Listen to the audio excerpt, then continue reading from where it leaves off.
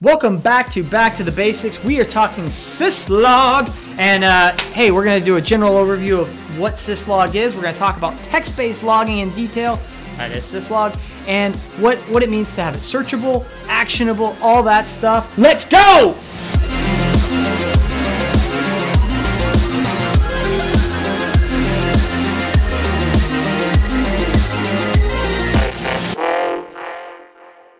Hey, welcome back. We're talking Syslog. First off, let me give you a little brief overview of Syslog. So it's typically used by networking devices or servers, things like that, to send logging data to a centralized place. It uses UDP port 514 typically by default. You can change that, and so it just sends it out on the wire. And back in the day, you're trying to be super sneaky, you would send it out to a broadcast address and have a device passively listening, your Syslog server passively listening on the network to capture that Syslog traffic. So if a hacker got in, they wouldn't know where your Syslog server was.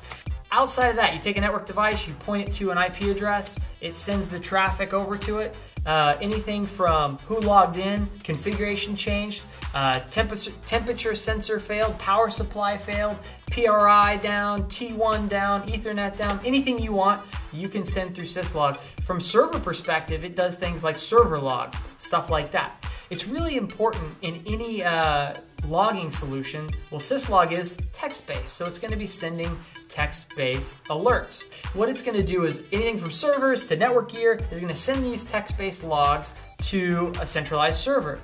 Based on that, you want your Syslog server to be searchable and even better, actionable. So what does that mean? Well, if let's say for example, we're having something like a BGP flapping connection, I want to be able to create something that says, hey, look for BGP, maybe this specific error string, and when it happens, I want you to send me an alert or an email or send me an SMS message because I'm really trying to track this problem down. That's the beauty of Syslog. If it's actionable, you can do certain things. Maybe there's a certain Syslog event like, hey, these 4 devices, if anybody makes a config change on them, they're critical to the network. I need to know about it because I want to make sure that we've got like a change request filed or something like that.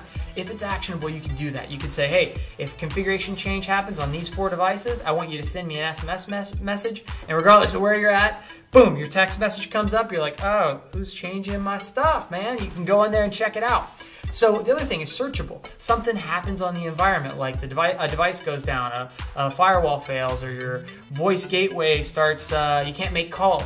You want to be able to go back in time and see what happens. That's great. That's what Syslog does best. So you can search it, go search for that device, search for a PRI issue, and then you can see the history in real time what it is. Why is Syslog so important? A lot of times if a device, for example, reboots, all of the logging information is gone. So sometimes that's stored in something called non-volatile RAM, and it will basically go away after the device reboots. So what a Syslog server does is ensures that as those issues are happening or as those logs are coming in, they're getting sent off to a server where it's archived and you can come back to that data and see it. That's why Syslog is in our tool belt of network management. If there's anything I said in here that you're like, hey, give me more, just let us know. Send us a smoke signal, tweet us, Instagram us, email our marketing people. They will love to have me come in here and make a video for you, and I want to do it. Hey, if you like this video, like, subscribe, do all that stuff that YouTube does, all that stuff, and we'll see you soon. Thanks for watching.